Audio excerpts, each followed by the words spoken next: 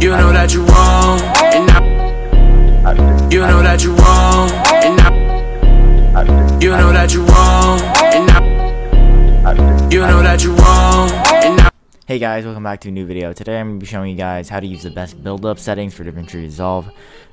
These are going to be the best build-ups for your montages. Build-ups are basically effects that come before the impact to help build tension and make the impact itself look better. And there are many different types of build-ups, including shake build-ups, darken build-ups, like audio build-ups, all that kind of stuff. And there's also overedit build-ups, which will also be in the description below. But today I'm just going to be showing you guys some of the best ones that I personally use for myself. So enough talking, let's get straight into Davinci Resolve. Really quickly before we get into Davinci, today's sponsor is Filme.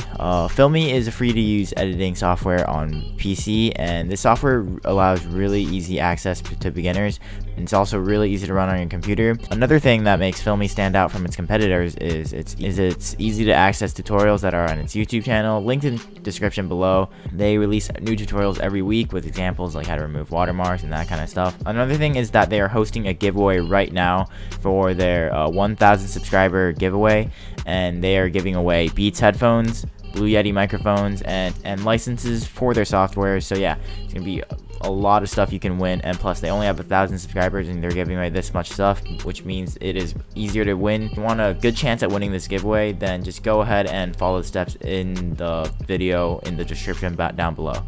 Filme is also continuously introducing a bunch of new features. Like just now, they've added the ability to transfer data from your phone and recording inside of the application, and there is going to be a lot more things that are going to come for Filme. And for example, keyframes should be coming soon and all that kind of stuff. So yeah, if you want to step your montage up from iMovie or something, then go ahead and check Filme down in the description below. Alright guys, now that we are in Davinci Resolve, right here I have a clip. I already have the velocity set up and the clip synced, so I'm just gonna go and play this really quickly. So yeah, that's pretty much it without any like effects at all. I'm just gonna go ahead and copy this 4 times because we are gonna be showing. I'm gonna be showing you guys 4 effects here. So this is 1, 2, 3, and 4. So 4 of the same exact clips, and I'm gonna be showing you guys how to add in the presets. So first thing you want to do, you want to go ahead and drag in an adjustment clip. There we go, we have adjustment clip. Make sure it is on the marker as well. Make sure your adjustment clip's on the marker. Just go ahead and zoom in here. Yeah, we can see it's on the marker, right? So now what we're going to do is we're going to go into Fusion, and make sure we're on the first frame of the adjustment clip, by the way. And what we're going to do is we're going to go ahead and drag in whatever kind of build-up you want. So first I'm going to be showing you guys the most basic one. This is a darken before shot. It just kind of makes your clip darker before the shot. It's really nothing special, but you're going to go ahead and put this. You're just going to go ahead and go into Fusion. You're going to go to this white marker here. You're going to go back into that tab. You're going to cut it right here. Delete that, and then we're going to put the end of the adjustment clip on in the beginning of the end of the adjustment clip on the beginning of the marker. So this is how it's going to look. So yeah, there's no impact. I'm going to go ahead and add in an impact really quickly, just cause why not, you know. So yeah, we just added in an impact right here really quickly, and I'm just going to go and play it now. So yeah, it's lagging a little bit, but you know, you can kind of get it. And it, like, this darken just kind of makes, like, this darken before the shot kind of just builds it up, and then like on this shot it just all fades out, and then you can see like the nice impact there.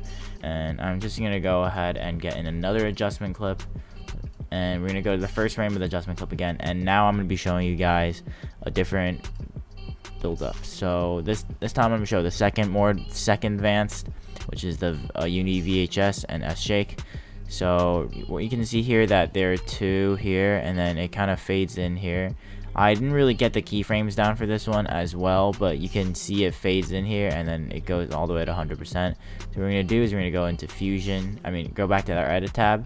We're going to go ahead and line our red marker here into the white marker. We're going to go ahead and cut it, and then go back here, and then we're going to cut it again right here on the other marker. So we're going to delete the rest of the adjustment clip because we don't need that at all. And then we're just going to go ahead and put the end of the adjustment clip on the beginning of, you know, end of the adjustment clip on the beginning of the marker. So this is how it's going to look. So it's going to be the same impact, and then we're going to have like a really nice VHS buildup. So yeah, For this one, you will need universal plugins, so that might be hard to get for some of you guys. But yeah. Next, I'm going to be showing you the third one, which is the third advance. This is pretty easy, actually. I'm just going to go ahead and copy the impact one more time, and yeah. Let's just go ahead and drag in another adjustment clip. I'm going to be showing you guys the third one. I named this the Shard Bulge Pre-Shot because at the time of making this, it reminded me of Bulge, but now it kind of reminds me of like Sack and, you know, that kind of editor. Sack, Maxi, whatever. But you can see here it starts off with nothing and then it fades into this. So yeah, this looks super sick. This is just my opinion. This looks super sick, but you're gonna go ahead and line it up where there's two white dots here, two white markers here. We're gonna line that up and we're gonna just cut it wherever you want. So right here, just like that, and then now we can play it back. So this one's super hard to play back, but I'm just gonna play this back in Fusion really quickly.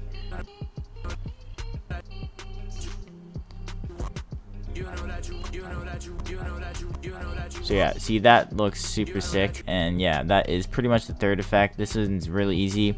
There's another thing that you can pair it with that I sometimes do, but I'm sometimes too lazy to do. But it is this spiral like overlay thing. I'm gonna link this in the description as well. It's a spiral overlay, and you can just put it above the clip here. We can see here that it looks terrible because it's just blacked out, but if we go ahead and go down to editor inspector, go to video, composite, and we change this to add, then you can see that this looks super clean, and you can see the spiral kind of fade in as well. Yeah, and then we obviously have to cut it after the impact ends, and we're just gonna go ahead and give it a little bit of fade in. Yeah, you can see that looks super sick. I really love that effect a lot. But yeah. Alright, so now on to the last one, and this one should be the most advanced one because you will need to mask it. And yeah, let's just get straight into it. So let's just go ahead and drag in another adjustment clip and make sure we're on the first frame of the adjustment clip. We're gonna go into Fusion and we're gonna go ahead and drag in this preset called the Nadav Pre-Shot Bulge. So I called it that because it has a bulge on it, and yeah.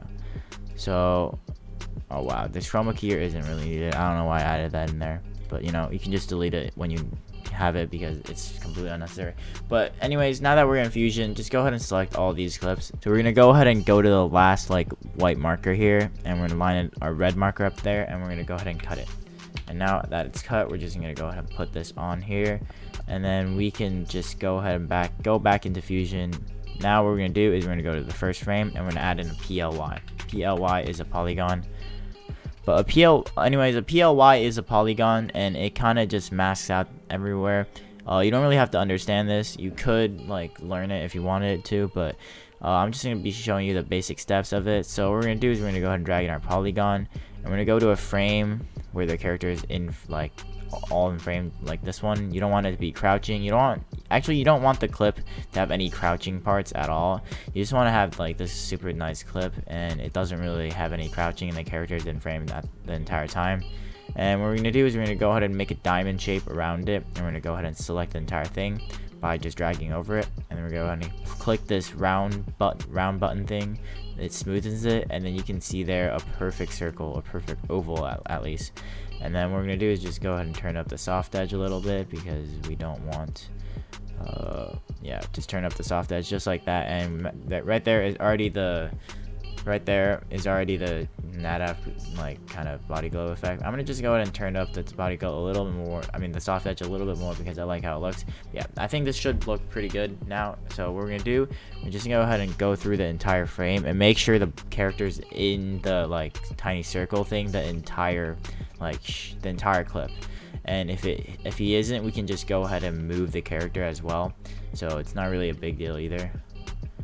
So yeah, you can see the characters in the frame the entire time.